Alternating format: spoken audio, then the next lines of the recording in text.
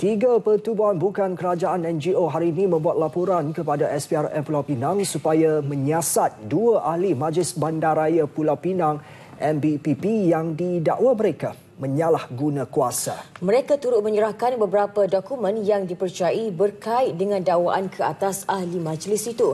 Laporan itu dibuat Persatuan Kebajikan Surplus Pulau Pinang bersama dua lagi NGO iaitu Rakyat Marhain dan Kota. Pengerusi Persatuan Kebajikan Surplus Pulau Pinang, Sopian Muhammad Zain berkata, laporan pertama mengenai seorang ahli majlis yang menerima allowance ahli majlis sebanyak RM4,000 sebulan tetapi masih tinggal di rumah projek perumahan rakyat PPR.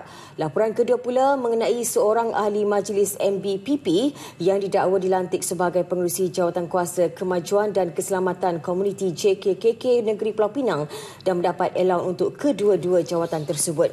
Menurut Sopian, walaupun aduan pernah dibuat kepada Esko Kerajaan Negeri, namun sehingga kini tiada tindakan.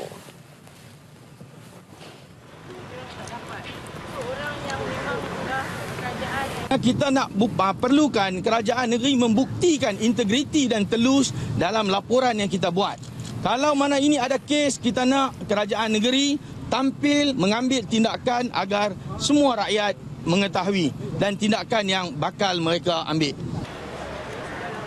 Beliau bercakap kepada pemberita ketika hadir di SPRM Pulau Pinang untuk membuat laporan itu.